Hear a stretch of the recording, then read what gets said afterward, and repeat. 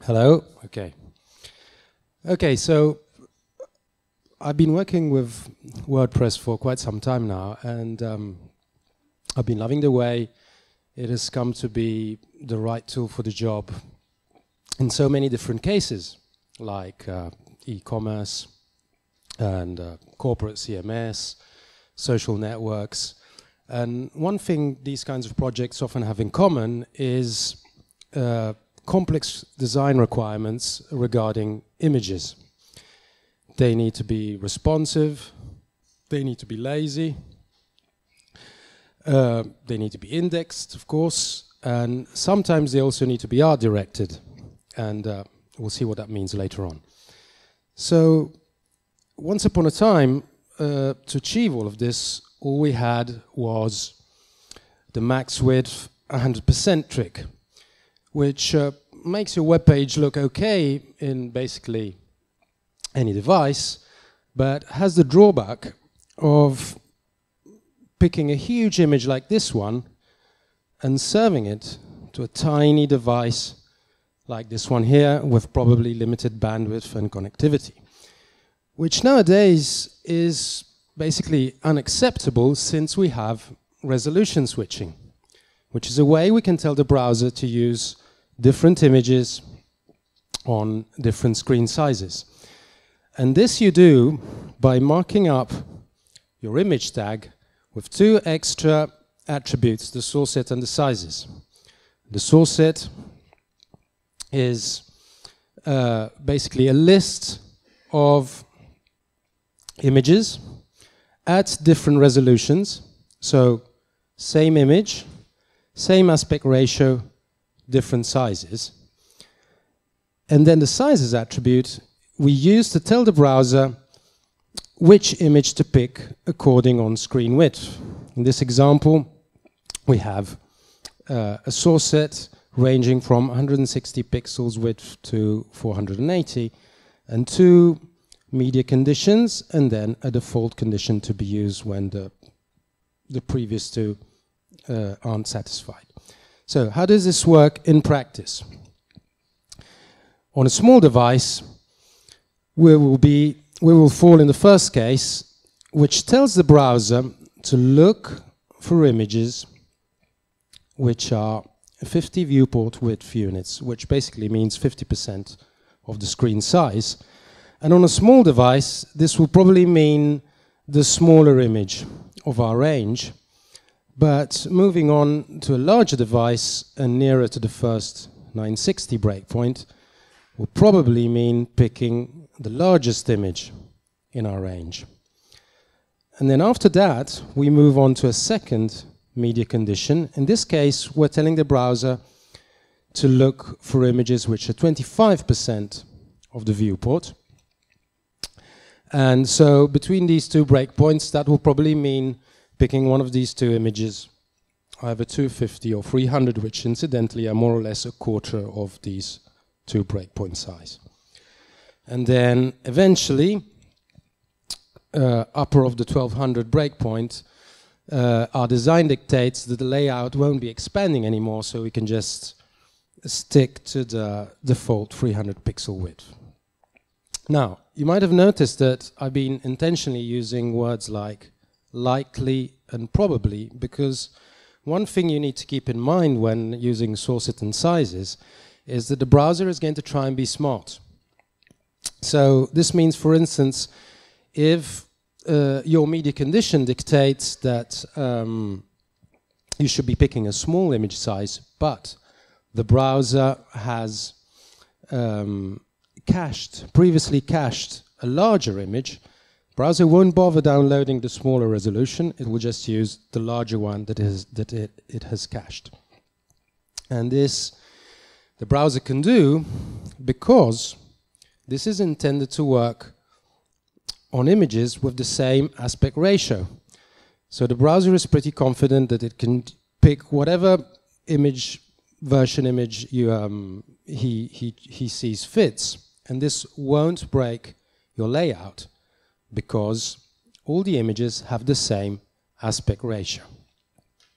Now, this is surprisingly easy to work with in WordPress, since it's baked into core from version 4.4, and depending on your design, you might need to take a couple of simple extra steps. One being the definition of a few more image sizes, because the default small, medium, large that you usually define in your media options admin screen probably won't be enough if you're really using resolution switching. So you might want to add extra image sizes, and you need to make sure they all have the same aspect ratio. If you do this, WordPress will automatically populate your source set attribute, and that leaves us to cater for the sizes attribute. And for this, we have two handy hooks that you can use either to just brutally hard code your sizes value, or you can do, of course, you can do more complicated stuff with conditionals and so. But in any case, you should look up in the source. If you want to use this, you should look up these hooks in the source and see exactly what they do. Now, all this is fine and dandy if you want to work with images with the same aspect ratio. But if someone comes up with a comp like this, source it and sizes won't cut it anymore. Because look at all the different aspect ratios. Small landscape, small portrait, then a square, then another landscape, but not so wide, then again a wide landscape, but larger.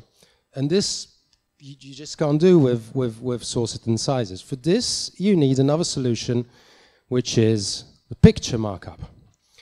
The picture markup is actually even easier to understand than the source set and sizes. And it's pretty straightforward. Every source tag has two attributes. A source set again that you can even use just to specify only one image. This is what we're doing for the sake of a simple example. And of course a media query. And this media query is actually, these media queries are full-blown media queries as you would be writing in your CSS, which is different from what you would be doing in the sizes attribute. Those are called media conditions and are not so powerful. Here you can basically use what you already know from your CSS. So it's pretty straightforward to understand what this code does. And so this device clearly satisfies this media condition of portrait orientation and a relatively small width. So the small portrait version will be picked. And moving on, if the same device is in landscape, you will be using the small landscape. And then moving up, you'll then be picking the square, and then again a landscape, but not so wide. And then again the larger landscape. But there's one more aspect other than the ratio in using picture, and that is the crop. Because our direction means change aspect ratio, but also change the crop, probably. And to illustrate this, you can look at this image, and it's a bit boring, and the subject is right at the center, which means you can crop this image all day long, and it will always fit in your viewports, and there will never be any ambiguity on what this image is about. But if you use a slightly more interesting image where your subject is not exactly at the center, like this one, where your product is this, and this is other stuff, okay? And while you crop this thinner and thinner, you will eventually realize that at some croppings, your product is completely cut out, okay? So this clearly doesn't work. So in our direction, not only you need to cater for different aspect ratios, but also different crops. This is how it should be. This is just automatic centered cropping, which won't work. This is a proper, full example of art direction. And see, and here you can see you have basically a manual croppings and possibly on smaller resolutions also zoom for clarity. So, to sum up, when you're using the picture and source solution, you don't have those kind of limitations we had with the sources and sizes solution, because the browser will obey your media queries to the letter, so no smart behaviors, and you won't need to worry about the aspect ratios anymore. You can use whatever aspect ratio you want. And this is also quite easy to work with in WordPress. Basically 4 easy steps you need to take. Number 1, you need to include a polyfill, because browsers not all browsers have caught up with this picture and source business. So to level the playground on the browsers, you need a polyfill. Unfortunately, we have 2 of them. Both work very well. All you need to do is choose one and enqueue the script, as you usually do. And it will just work out of the box. Again, you will probably have to add some image sizes. In this case, you won't need to bother about having the same aspect ratio, of course. Then you need to somewhere to save your source and media queries and image sizes. So you could create a very simple data structure, which is basically an array where the key is your media query and the value is the image sizes you just registered over here. You then pick up here to build your structure of source media and source sets. And then of course you need a function to generate the markup according to an attachment ID and one of these formats you will have registered previously. So it'd be rather boring to go through this code here now just to generate some markup, but I made a plugin that you can use to experiment with this picture stuff, which is pretty cool. And all you have to do is just drop it in your WordPress and it'll work, and you can start making experiments. There's one more thing we need to know, we need to be able to do to properly implement our direction, and that is the crop. And fortunately, this is WordPress, so we have a really cool plugin for this. This is a total lifesaver, and it adds a screen to your media administration that allows you to individually crop any image size, including the ones that you might have defined, your custom image sizes you might have defined.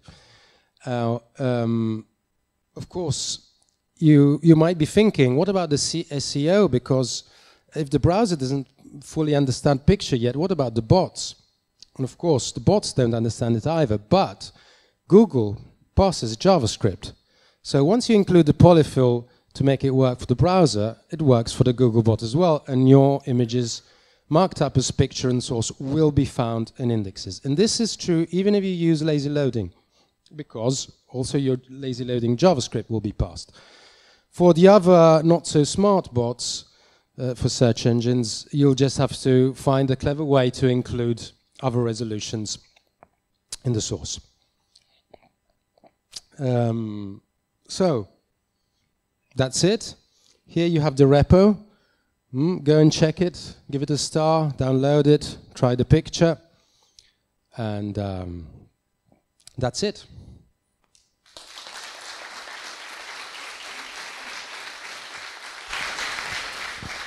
Ok, abbiamo spazio per una domanda. Just one question.